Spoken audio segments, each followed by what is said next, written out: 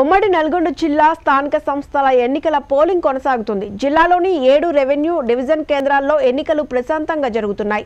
మొత్తం 1086 మంది స్థానిక సంస్థల ప్రజాప్రతినిధులు తమ ఓటు హక్కును వినియోగించుకోనున్నారు. ఎలాంటి అవాంఛనీయ ఘటనలు జరగకుండా పోలీసులు పటిష్ట బందోబస్తు చర్యలు చేపట్టారు. ఇక ఉమ్మడి నల్గొండ జిల్లాలో స్థానిక సంస్థల ఎన్నికల పోలింగ్ పై తాజా సమాచారాన్ని నల్గొండ నుంచి మా ప్రతినిధి రామకృష్ణ అందిస్తారు. ఉమ్మడి నల్గొండ జిల్లా స్థానిక సంస్థల ఎన్నికలకు సంబంధించిన పోలింగ్ ప్రక్రియ కొద్దిసేపటి క్రితం ప్రారంభమైంది. ఉమ్మడి నల్గొండ జిల్లాలో ఉన్న స్థానిక సంస్థల ప్రజాప్రతినిధుల ఓటు హక్కును వినియోగించుకోవడం కోసం క్యాంపుల నుండి నేరుగా పోలింగ్ కేంద్రాలకు చేరుకున్న పరిస్థితి. ఉమ్మడి నల్గొండ జిల్లాలో దాదాపుగా 7 రెవెన్యూ డివిజన్ కేంద్రాలలో కూడా పోలింగ్ సంబంధించి అధికార యంత్రాంగం పూర్తి స్థాయిలో ఏర్పాట్లు చేపట్టింది. అయితే దాదాపుగా 811 మంది ఎంపీటీసీలు, అదేవిధంగా 108 మంది కౌన్సిలర్లు, 57 మంది జెడ్పీటీసీలు తమ ఓటు హక్కును వినియోగించుకోవడం కోసం క్యాంపుల నుండి నేరుగా కూడా పోలింగ్ కేంద్రాలకు చేరుకున్న పరిస్థితి ఉంది.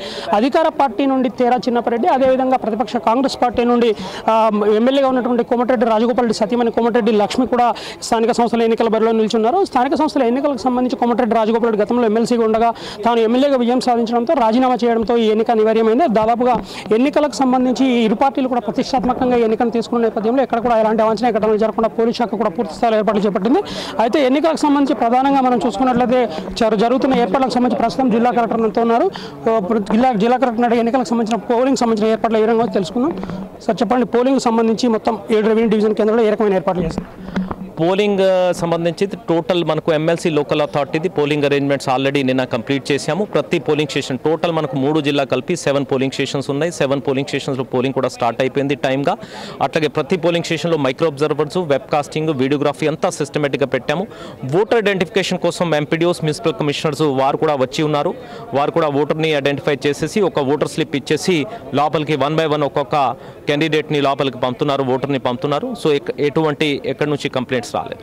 అదేవిధంగా కౌంటింగ్ సంబంధించి ఈ రోజు పోలింగ్ జరిగిన తర్వాత కౌంటింగ్ సంబంధించి కూడా ఏ రకమైన ఏర్పాట్లు చేస్తారు? ఈ రోజు పోలింగ్ అయిపోయిన తర్వాత 7 PM అంటే మాకు 7-8 PM వరకు మాకు బ్యాలెట్ బాక్సెస్ రావాలని ఎక్స్పెక్ట్ చేస్తున్నాం. ఎందుకంటే సూర్యాపేట, యాదాద్రి కూడా కొంచెం టైం పడుతుంది.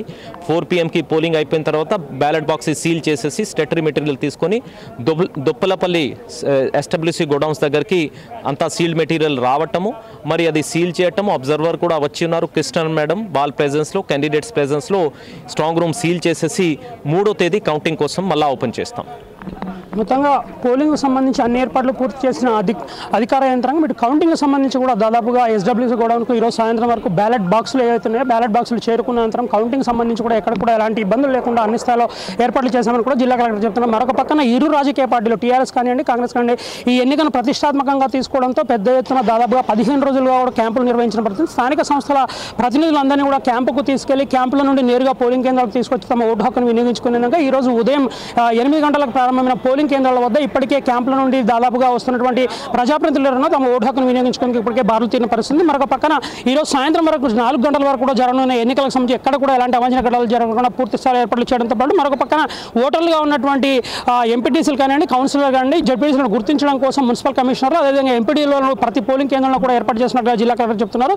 ఉమ్మడి నల్గొండ జిల్లాలో 7 రెవెన్యూ డివిజన్ కేంద్రాల్లో జరుగుతున్న పోలింగ్ ప్రస్తుతానికి మొత్తం ప్రశాంతంగా కొనసాగుతుందని చెప్పవచ్చు. దాదాపుగా ఉమ్మడి నల్గొండ జిల్లాలో ఉన్న ఓటర్లంతా కూడా సాయంత్రం 4 గంటల వరకు తమ ఓటు హక్కును వినియోగించిన తర్వాత ఈ బ్యాలెట్ బాక్స్ అన్ని కూడా స్ట్రాంగ్ రూమ్లోకి చేర్చాము. స్ట్రాంగ్ రూమ్లోకి చేర్చిన తర్వాత 3వ తేదీన కౌంటింగ్ సంబంధించిన అన్ని ఏర్పాట్లు కూడా పూర్తి చేసినట్లుగా కూడా అధికార యంత్రాంగం చెబుతున్నారు.